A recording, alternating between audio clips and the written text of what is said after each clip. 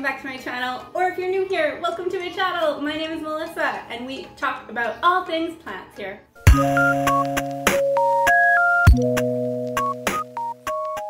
Today I am in the mood of making videos. I don't know, I think this is my third video I've made in a row. Let's keep the ball rolling. Yes. I don't know what's going on. Just in a good mood. So today we're talking about this Cebu blue Pothos. This guy needs to be cut because I don't like it. So in this video today, I'm going to show you how to propagate the Cebu blue Pothos, and I'm also going to show you how to make a pot more full. Super easy, you guys. Just a fun little fact. I purchased this plant like probably in the fall time, and it was literally a node with no roots and one leaf. Okay, so it didn't really do anything during the winter. I set up my greenhouse and I put it in my greenhouse, and then this happened. You guys, this happened within a matter of a couple months. So if you have a struggling Cebu blue Pothos and you want to have it grow really fast, I highly suggest putting it in your greenhouse. But let's get to chopping this guy up. All right, you guys, so you want to make sure you have your sanitized shears, and like all pothos for sure and philodendrons, most plants, you want to be cutting at the node. So this is a node. A node is where the leaf grows out of, and you're just gonna want to cut just below the node. Actually, I want to show you something too. Here, this is called an aerial root. So this already has roots. This will easily be fine if you pot it right into soil, and almost every single node of mine has aerial roots. So that's exactly what I'm going to be doing. So I'm just going to chop this guy up. You want to go in at a 45-degree angle and just below, and we're going to go 1, 2, 3, bloop.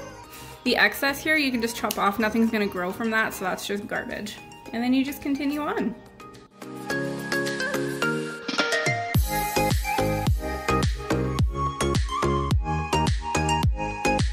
And I'll do it one more time.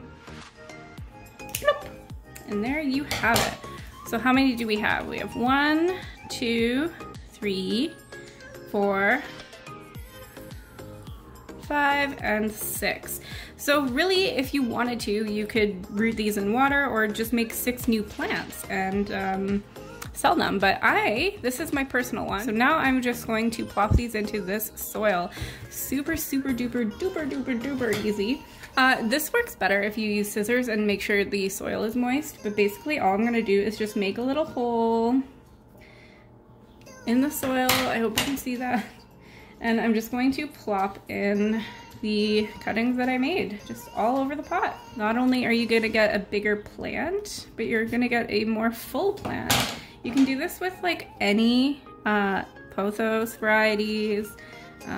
You can do this with any philodendrons. You honestly can do this with a lot of different plants. Maybe that will be a whole video in itself.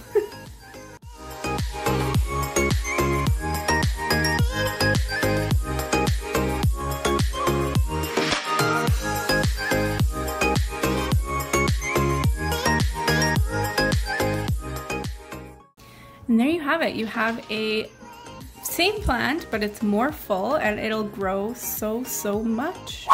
And there you have it. Super easy to propagate and super easy to make any plant more full. If you enjoyed this video, don't forget to thumbs up, and let me know if you have a Cebu blue Pothos, because I absolutely love this plant. It's literally one of my favorites. But I'll see you guys next time. XOXO, and then bye.